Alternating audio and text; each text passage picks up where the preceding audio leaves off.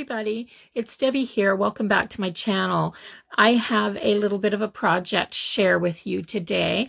I am doing a swap, and this swap is for 2 paper crafted tags. The dimensions were to be 3.5 by 7 inches. The theme was vintage collage, and we could use paper, photos, buttons, lace, fabric, anything that we wanted to pretty much on these tags. So I am just going to share with you what I've created, and I hope you like it. So if you're new here, welcome to my channel, and thanks so much for joining me today. And if you are a returning viewer, then thanks for coming back. I'm really happy to have you here. So let's get on with these tags. So this first one, I love it. This is my favorite. I'm going to show my favorite one first. This is the backing on this tag is from a masterboard that I created, a collage masterboard that I did a couple of weeks ago in a vintage theme, and I cut a piece of that off to make this tag, and I am so glad I did because it's just so pretty. Let's move this one out of the way for a bit. So what I've done with this, to stick with that kind of sewing vintage theme that I created on the masterboard, because I used the background, no, on the background, I used the pattern from an old vintage Butterick pattern. And I don't know if Butterick was in the States or if it was just a Canadian pattern company, but I remember it very, very well from my younger days. And I buy my patterns, anytime I see them at yard sales or thrift stores or anything like that, they're usually pretty cheap.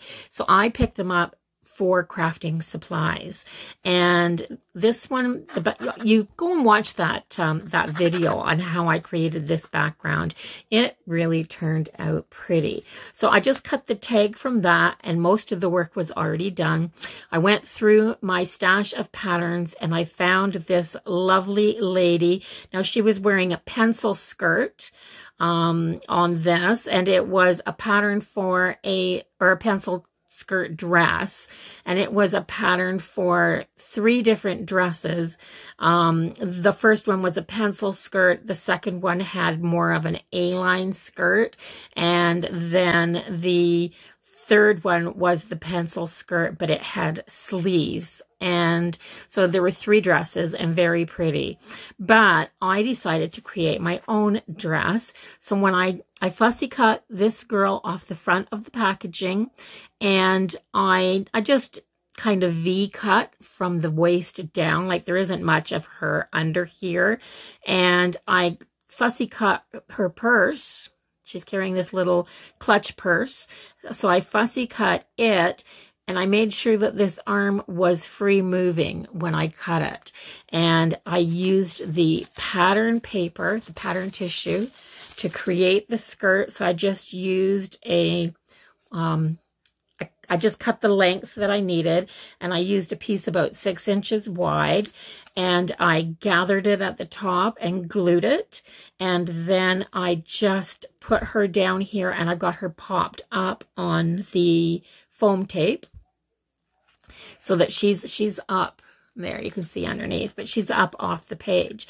So to add her belt and finish the top of her skirt off, I used this glitter foiled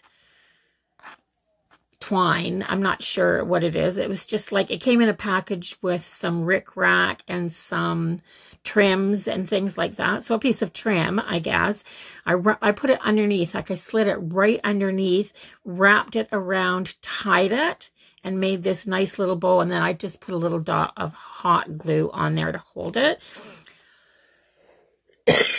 Excuse me. I decided that she needed a bracelet, so I did the same thing. The bracelet is actually wrapped right around her arm 3 times, knotted, and then I just rolled it. I cut it, trimmed it really tight, rolled it, and put the knot to the back with a little dab of hot glue underneath so that it would stay and not come unraveled. Then I used my liquid pearls in the gold, and I put some dimension. You can see the dimension here with the liquid pearls around the top of her neckline, and I glittered the little bow that was in her hair with some stickles, and she was done. And I absolutely love the way she turned out. All I had to do to finish this up was add some of those. I wanted a ribbon for the top, so I added some of those trims from that package. Now, that was a package of trims from Dollar Tree, I think. It might have been Dollarama, but I'm pretty sure it was Dollar Tree. And yeah, I think she turned out just fabulous. So I just added a little sentiment on there, and I'm quite happy with that one. And the second one, I love it as well. It's not my favorite. This one was my favorite, but I love it as well. So what I did with this one was I started with a piece of cardstock or a piece of chipboard from a cereal box, cut it to the size of the tag that I needed. I added a piece of scrapbooking paper on top. I stamped on it, and then I collaged all these little bits and Tim Holtz ephemera pieces and things like that in here. And I added a piece of lace, and this is like a crocheted lace across the bottom here. I added these 3 buttons that matched my color scheme. I took my black, what's my pen called? I used my Micron pen. I love these pens because they're permanent ink. They dry almost instantly, and they're the archival ink. I love using those for tags, and I love using my Ranger's archival ink as well in the jet black for finishing my edges. But so on this one, I have sewing as my focal point again. Like, I'm not a seamstress or anything. I just like collecting little bits and pieces. And when I was going through the Tim Holtz little bits of ephemera, I found this dressmaker's stand, I guess, dressmaker's form, I think it's called. And this little piece of ephemera that has buttons, it looked like a card of buttons. This little piece back in here was the, you can see a little like suit, like a little dress 2-piece outfit there. It was sewing instructions. This bit of tag that I ripped and put in underneath here said JP Coates Best 6-cord spool cotton. So I put a lot of pieces on here. There's a time clock here that you'd punch. There's the clock. There's the card. Yeah, I just thought all these little vintage sewing bits kind of gave me a cohesive theme on this card, but between the 2 cards as well. Very different cards, but the same theme. So then to finish this off, I found a little sentiment. I like these stickers by Jot from the dollar store, and they do make them in these little packages that have just sentiment stickers. So I've used one of those this time, and it said, all things are possible if you believe.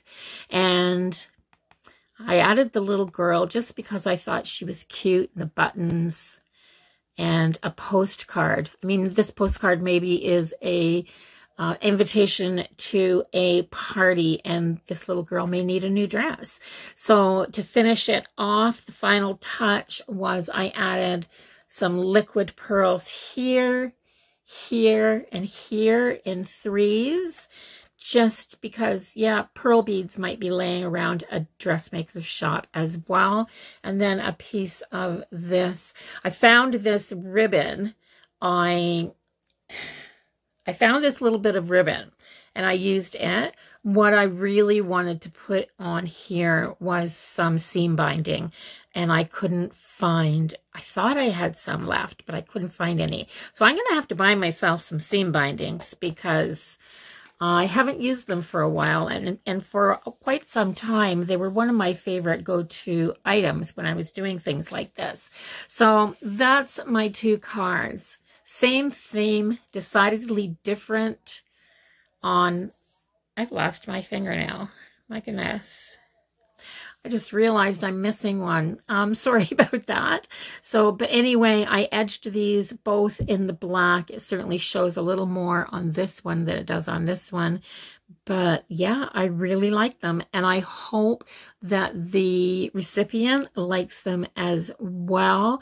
I love using things like this for bookmarks. And I like to use my tags. I keep them. When I do a swap with somebody, I keep them. But I mean, there's not so much dimension on these that you couldn't just slide them in a book or use them to keep place in your favorite magazine while you're reading it. Yeah, these can be used as well as displayed. And further on through the year, I'm thinking that I'd like to make a big display for tags and ATC cards and paper crafting things that I swap for.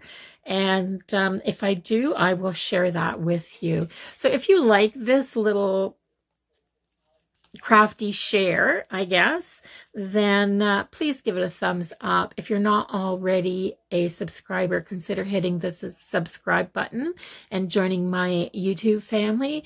And comment down below, which one of these do you like the best? Which one's your favorite? Is it the lady ready to go to the afternoon tea or dinner party or whatever, or is it the sewing room one?